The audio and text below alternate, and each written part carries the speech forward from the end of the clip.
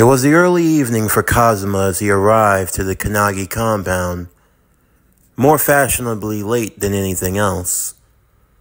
The reason for the dinner was to celebrate the new arrangement that had been made. For one, Kazuma had not returned to the family. No, that was never going to happen. This was nothing more but a partnership. Kazuma was a man that sold his skills to the highest bidder. And, fortunately or unfortunately in this case, he came from a family that had deep pockets. The type of family that had old money. The kind of money that you just make a phone call and you could get what you want. Your name carried a lot of weight. That's why it was a big deal for Kazuma to be here. Someone that achieved the level of success that he did, all without using the Kanagi name. It was more impressive than anything else. If not for the circumstances that he came from, the circumstance of being an exiled Kanagi, he would be a man of high regard and high respect. Not that he wasn't already, but there was always going to be the underlying tension of knowing that he was an exiled Kanagi. The prodigal son, if you will, that finally returned home, but returned home with his own monicum of success. And being an ice magic user, that definitely counted for a lot. Of course, Ayano was more annoyed than anything else as Kazuma finally arrived. She thought he wasn't going to show up at all. He took his seat and would be waited on as he ate his food with the others. There were some who had mixed feelings about it all. Of course, Kazuma had been believed to be the Kanagi family killer, but seeing as how he wasn't, they couldn't hold anything against him. There were some who were genuinely happy to see that he was back, and others who even had a hint of jealousy. They had written him off to be nothing, and now he came back as a conquering hero. And not just any hero, but a hero in high demand. They had to swoop him up because, sure enough, if they didn't, potentially their enemies could. This was more so for their own safety than anything else. Technically speaking, Kazuma was a free agent who could go to any side. The Kanagi family, as powerful as they were, they had enemies. Enemies who would pay for their destruction. And unfortunately, Kazuma was in the mindset that if anyone paid him enough, there wasn't anything that he wouldn't do. Hell, if it came down to it, there weren't Kanagis that couldn't get bumped off either. And Kazuma knew this. That's why, in a way, he was happy to take the deal. Of course, he could still go and do his own thing, but now he just couldn't raise his hand against his old family, which was fine with him. He didn't want to have any more of an interaction with them than he needed to, and he wasn't a fan of unnecessary bloodshed. Among the staff who were looking out for them, members who served the Kanagi family, one of them, Misao Kanagi. She looked at Kazuma, happy to help him in any way that he wanted, much to Ayano's annoyance. Of course, for Misao, she wanted to show her gratitude. After all, Kazuma had helped in thwarting the plans of the Fuga clan, who could have caused great harm to the Kanagis, and she felt like her brother had been avenged through Kazuma. Although for Kazuma, he wouldn't take that type of praise, because after all, it was because of him that her brother died in the first place. Ayano was a bit surprised to hear Kazuma say that, but he had to admit the truth. It happened when Ayano had been traveling with the two of her cousins.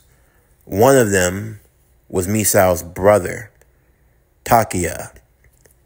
When they attacked Kazuma, he didn't kill them, of course, but he'd certainly left them rather beat up and made it a whole lot easier for Raiga to take them out. So in a way, he wasn't responsible for killing them, he just made it easier for someone else to do it. And for Misao, she knew that. Kazuma, he had no qualms with Misao's feelings. That's why he wasn't going to hold it against her, since he already knew that she had that dagger under her sleeve. She would immediately pull out the blade as she attempted to stab him. Of course, it didn't work.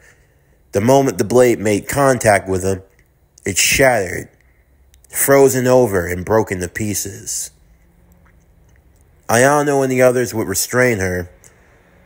And Kazuma, he wanted no part of this. He knew why she was angry. She had every reason to be. But he wasn't going to stand against her. That meant that Jugo and the others would have to take responsibility for her punishment. This was a reflection on their family. Regardless to how anyone felt, Kazuma was their guest. And not only that, he was personally being hired by the family. So anyone acting out of line against him, that was not going to fly. And Jugo made that very clear to anyone that had an issue with Kazuma. For Kazuma, he didn't really much care. Misao was free to do whatever she wanted. It's not like she could kill him anyway. Kazuma would take his leave for the evening, with the mood becoming rather awkward after. A few days later, Ayano would be walking home from school along with her friends. As they were leaving, they spotted Kazuma as he was walking through the streets with a woman. An older woman, blonde, wearing a purple-like business suit. She was accompanying Kazuma arm in arm, Ayano wondering who she was. And why exactly was she so close to Kazuma? Why were they so, well, intimate in a way? This was Detective Kirika Tachibana. Kirika served with a special task force, you might say. One that had been established a little over 20 years ago. But some say that its roots went much deeper than that. You see, this task force was a lot different. They weren't like your police or your regular detectives. Nothing of that nature, no. Technically speaking, they were a task force that didn't exist. But they looked into things. Things that most people don't normally look into. Whenever there was a strange occurrence or something that couldn't be explained, you don't call the police. You call people like her. Because she has connections. Connections to some powerful individuals. Individuals who had to look into certain cases of the bizarre, the paranormal, the supernatural, and the things that couldn't be explained. As Kirika and Kazuma walked arm in arm, he was getting a chance to catch up on everything that was going on in Japan since he'd been gone. So, what's on the to-do list, Detective? Kazuma would ask. Well, I would say it's actually a good thing that you're back. We've been swamped with work, and if you ever want to look into a case or two, be my guest. How much could you have? Where do I start? Earlier this summer, there was the spotting of a werewolf. A werewolf? Up in the mountainside. We can't confirm if it's a werewolf, a grizzly bear, a fox, or something along those lines, but you know we can never be too careful.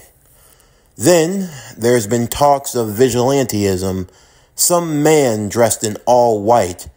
They say that he's kind of deranged, going on and on about evil spirits and such. Then, we're looking into the Mishima Zaibatsu. What, the people that run the King of the Iron Fist tournament? Yeah. Word on the street is they have dealings a lot darker than just the criminal underground. It's said that they're trying to revive an old god. An old god, huh? Yes, and any god revival never turns out well, along with some other guy called the Daredevil, or the Devil Man, who knows? A daredevil and a devil man. Wow, you guys sure know how to pick 'em. And may I ask, what's Satoru doing in all of this? Oh, Satoru? He's off frolicking like he normally does. He's actually taken on some students of his own. Among them, that special case from Brooklyn. That kid? Kazuma said. The vessel child. Although, and tragically, he passed away. During an incident at a correctional facility, he died fighting against one of those spirits. That's unfortunate. Although, the higher-ups are probably happy about it, given that he was potentially an S-class disaster just waiting to happen. Though I never expected Gojo to take on students. It's not something he does often. There is that Akotsu boy that he was training a year ago, but word is he's left to another continent altogether. Any case, we have a lot going on right now. As for regular stuff, there's just a lot of smuggling here and there. You know, trafficking drugs, guns, human, cattle. It's said to all be coming from this spot here in the South China Sea, a place called Roanapur. I've actually been there. And what would you be doing in a godforsaken city like that? Hey, my work takes me all over the world. I never know where I'm going to end up. But you are right. The place is godforsaken. Even for someone like me. Took everything in my power not to freeze the whole place over and just watch it fall. But that'd only be doing more harm than good. And I tend not to mix my personal work with business. But I'll leave it to you, Detective. I've actually got a date. It's not like the famed Kazuma to be going out on a date. Trust me, I really don't want to, but I kinda have to. Well, try not to get yourself hurt too bad, pretty boy. I'm going to go visit Genma. My father? Oh, what, you're telling me you got a thing for that crotchety old man? He's got his charm. And I see that it didn't fall too far from the tree. You're both pretty similar in a way. Oh, please, I'm nothing like that old fool. Don't ever compare me to him. Okay, then. Take care, Kazuma. In the meantime, Ayano, who had now dragged Ren into her little stalking affair, had been following Kazuma all over town, even to the more lecherous parts. Because Kazuma was not alone. No, he had someone with him. And it was Misao. Of course, for Ren, he had an idea of where this was going, and he felt like he was not age appropriate to be in this situation. For Ayano, she had similar suspicion, but that only made her angrier. Because if Kazuma was doing what she thought he was doing, and with poor Misao of all people, well, safe to say, she was about to blow a gasket. As they continued following after the both of them, they went further and further into a much more sketchier part of town. A place where there was a rundown love hotel. Not the classiest place in the world, but when you're trying to save money and you're just trying to get it in, it'll work in a pinch. But for Kazuma, he had the sneaking suspicion that they weren't going to be knocking boots. No, instead, they were going to be knocking bullets. Immediately, Misao would move out of the way as an armed group of men would arrive, all of them shooting at Kazuma from every direction. From a distance, for Ayano and Ren, it looked like Kazuma was getting lit up by machine gun fire, and then for good measure, a few grenades were thrown in as well. The storm clouds were starting to form above them, the thunder colliding. For Misao, she believed that her plan had worked perfectly. However, when the gun smoke finally cleared, she came to learn how sadly mistaken she truly was. Because Kazuma stood back up like nothing had happened. Even for Ayano and Ren, as they showed up and made their presence known, she made it clear that that level of firepower wasn't going to be enough to kill Kazuma. And she should know, she's actually tried with something way stronger. and Kazuma would echo those sentiments. I gotta say, it's not like it was a bad idea. If I had been anyone else, you probably would have taken my life, or at least had a decent chance at it. Unfortunately, I'm just one of those few that this isn't gonna cut it. It's not like I'm out of options, Miso would say, getting ready to call in for the sniper to fire, only for him to have been taken out in the process as well. With all due respect, I saw that coming too. Misao, Ren would say, why are you doing this? Because of him. My brother is gone. He was the only one that cared about me. The only one that truly loved me. And you took him away. So now I'll take you away. And why does it matter? No one will mourn you. Not your father or mother. No one. I'm right here, Ren would say. If you could love someone like him, Ren, then I question what type of heart you truly have. Okay, that's enough, Ayano said. I don't like Kazuma as much as anyone else, but even I recognize that there are rules, Misao. Kazuma is an ally to the Kanagi family, and your actions, they bring shame upon our family name. There's no need to do all that, Kazuma would say.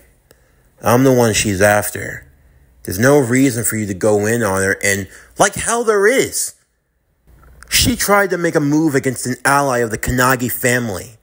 That besmirches our family name. Don't you get that? I'm sorry, I don't get that. Because with all due respect, I'm not a part of the Kanagi family anymore. I'm nothing but an ally. I'm a tool, an asset. That's all. And besides, it's not like she has the strength to kill me anyway. In a fit of rage, Misao would attempt to attack him with her firepower.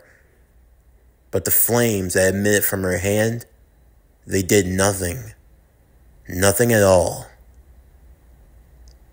Like I said, she can't harm me. But does this make you feel better? Did you get it all out? I'll never forgive you! I didn't ask if you forgive me. I asked if you got it out of your system. Because this is all you can do. You're never going to be able to lay a scratch on me. But what about me? A booming voice would yell from above on top of the building. She can't give you the fight that you're looking for, Kazuma. But I can. Oh, what the... Kazuma rolled his eyes as he recognized that voice. But why the hell was he here?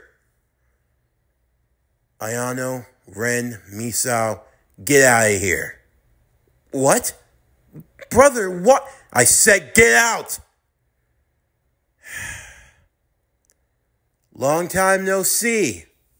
I told you we would meet again, Iceman, Namor said, as he jumped down to face Kazuma. Aren't you supposed to be somewhere in South America? What are you doing here? I came here on other family business, but word got out that you were back in town. I couldn't miss this opportunity. The opportunity to finally get my revenge. It seems like everyone wants revenge these days. Look, I really don't have time for this. Well, you better make time. 'Cause otherwise, I might just have to do something to get your attention. Yeah, like what? How about I flood this entire country? Oh, don't be stupid, Kazuma would say. Trying to make an empty threat like that isn't going to get you anywhere. We both know that you wouldn't do something that would bring irreprehensible damage onto your family name. Unless you're really ready to squander it all, then by all means, be my guest. as calculated as ever. Look, I really don't want to do this. Well, unfortunately for you, I do. Namor would punch Kazuma square in the face, knocking him through one hotel and out the other. Ayano, Ren, and Misao would begin running and steering clear of the fight as Kazuma came out in his Iceman form. You know, I really don't like fighting when money's not on the line. But I'll make an exception for you. Let's go. The clash of ice, wind, and water spirits could be seen. Namor was not holding back anything as he fought against Kazuma, and Kazuma wasn't either, as he created a long trail of ice as he rode up into the sky as Namor was flying, the two of them having a battle in midair. Kazuma able to make a streak of ice and glide from one area to another, matching with the speed of Namor as he flew. They could see that there seemed to be like wings on his feet. He went at full throttle as he grabbed Kazuma by the face and slammed him into the dirt. Kazuma quickly responding with an ice-enhanced punch. The sounds of what appeared to be ice breaking, bone crackling, blood splattering.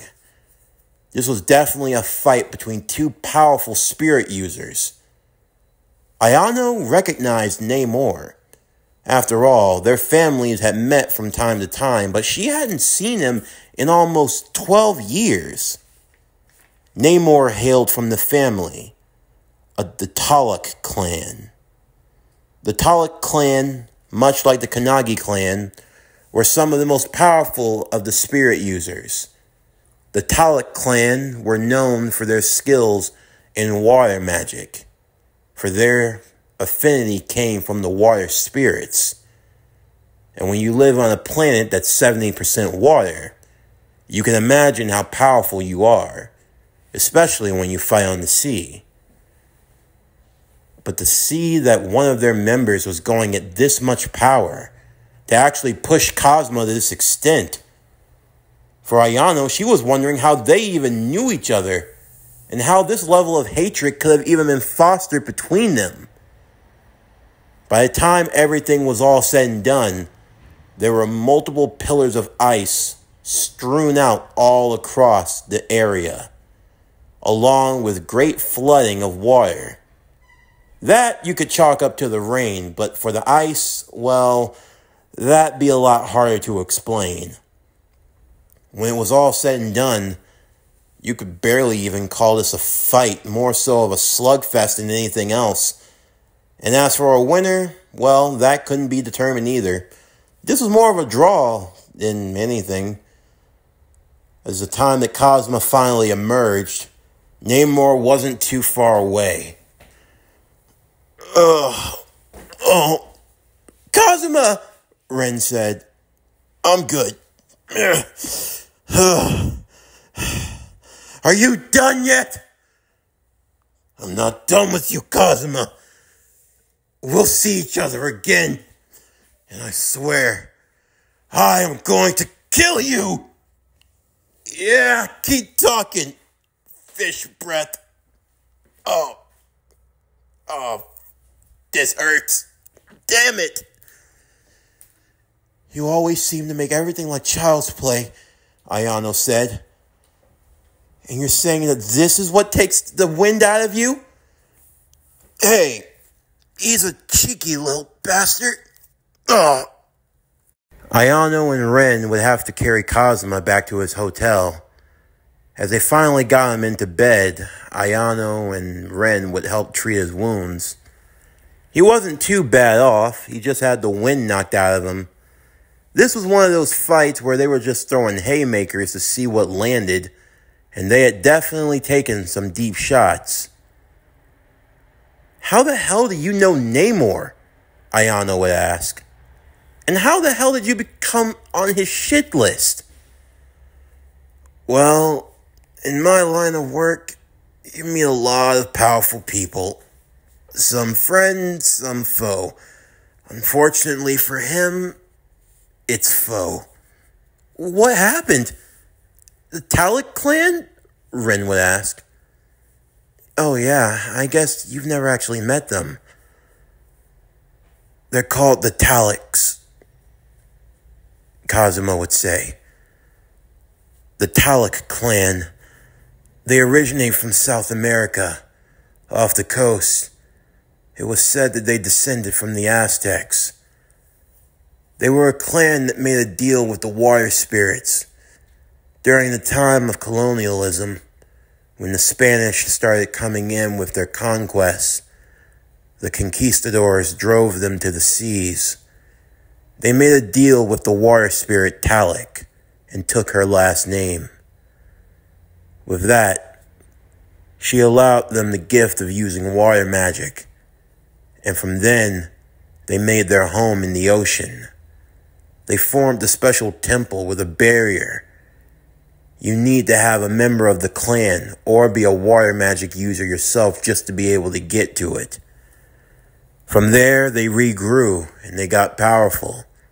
So much so that now in the modern day, they're able to rival even the Kanagi clan. But what's his story though? Oh, Namor? Well, you could say he's kind of like me, but in reverse. I was the guy that got kicked out of a royal family. He was the guy that had to be fought to get in. Fought to get in? Ayano would ask. You don't know the story? It shows how much you do your homework. Oh, shut up and just tell it. Ow! Alright. Namor's father was a pirate. Not a bad pirate, but just a guy that traveled the seas and went wherever the wind took him. It was said that he was a wind magic user. So one day, his ship wrecks and he's left at sea. Well, who should save him but the daughter of the Talek clan's leader? They fell in love. But unfortunately, her hand was promised to someone else in marriage. The only way it could be annulled was if her newly beloved could win in a battle against her former fiancé. And he won. From there, she was allowed to marry him, and it was seen as more of a benefit than anything else. To have a wind magic user brought into their clan, and to marry to the heiress. Of course, because he was an outsider, he wouldn't be able to assume the throne. But his child would. And that child turned out to be Namor. He's not like many contractors in the world. He's one of the very few that has the ability of using multiple. His father came from descendants that formed a contract with the spirit of the wind. His mother, a people that formed a spirit with the water. And because of that, he has access to both. So you can tell why he's powerful. You can gather wind spirits pretty fast and water just as fast. And that makes him dangerous. Okay, so why does he hate you? Well, you see, I was in the United States a couple years ago. In Miami, to be specific. I was doing a job, and that job led me to getting involved with Namor. We were both trying to get our hands on something, and I got it first. And I kicked his ass and a lot of his subordinates' ass in the process, and they took it as a sign of disrespect. I feel like there's more to it than that. I may or may not have been shacking up with the girl he was shacking up with. Kazuma, you didn't, Ren would say.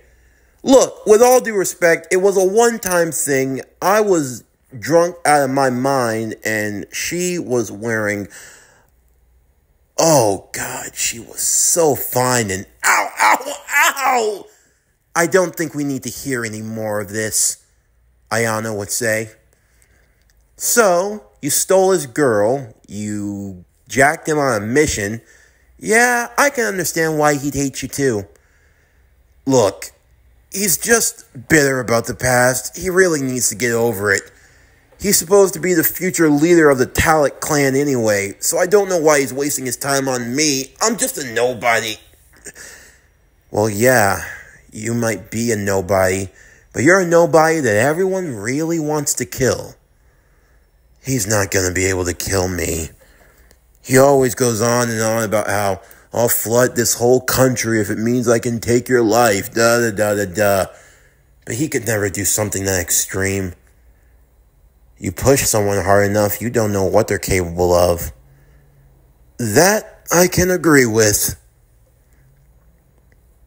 In the meantime, Misao found herself wandering the streets alone. It was true. She wasn't strong enough to get her revenge. As she found herself walking to the park, the rain pouring over her, she would be approached by two individuals. A boy she didn't know, and one that looked vaguely familiar to her. A boy that was flicking a lighter on and off. Hey there, Misao. It's been a while. John? John is... No, it can't be. You're supposed to be... Dead? Nah. I know some people might think that, but I'm very much alive. But how? How could this be?